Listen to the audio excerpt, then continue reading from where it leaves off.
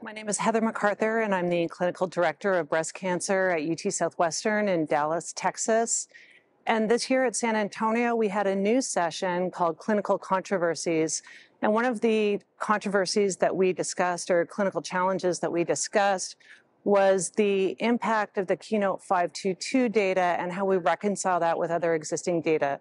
So in KEYNOTE-522, the addition of pembrolizumab to neoadjuvant chemotherapy followed by adjuvant chemotherapy improved event-free survival at 3 years by 7.7%, so an unprecedented improvement in cure rates.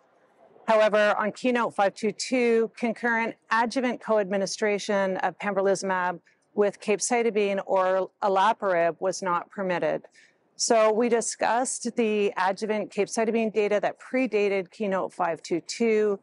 That was a standard of care based on the CREATE-X data and subsequent meta-analyses showing overall survival advantage. And we do have data from the metastatic setting showing that capecitabine and pembrolizumab can be safely co-administered.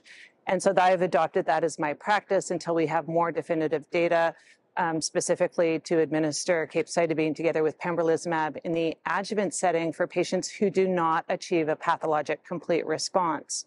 Then Dr. Domchek discussed the Olympia study, which is the study that led to the standard of care adjuvant administration of the PARP inhibitor olaparib for high-risk patients with germline BRCA mutation-associated breast cancer.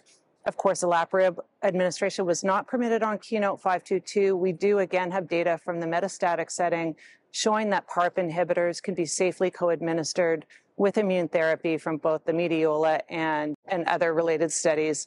And so that has become our current practice in the absence of data in the curative intent setting, is to administer olaparib for 1 year in that patient population who's at high risk of recurrence together with adjuvant pembrolizumab. There are many cooperative group efforts that are ongoing, looking at escalation strategies for patients who are at particularly high risk of recurrence.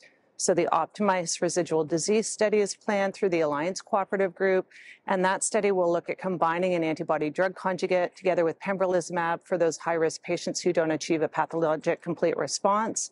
And then there are de-escalation efforts too as part of the goal to optimize or tailor treatment decisions, which is to give less cytotoxic therapy for those who are most likely to achieve a pathologic complete response and be cured of their disease. So it's a very exciting time to be treating breast cancer, and we're really tailoring treatment decisions and have a myriad of new options for our patients with triple-negative breast cancer, which is extremely exciting.